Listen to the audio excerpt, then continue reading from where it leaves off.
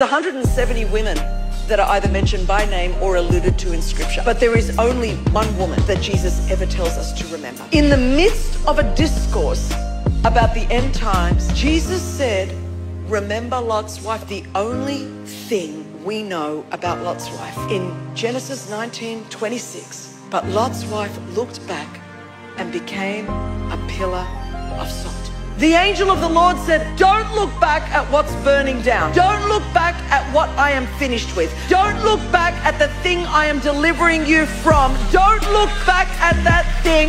Look forward to the future. It says, but Lot's wife looked back and she became a pillar of salt. She got calcified and stuck in a place that she was only meant to be passing through.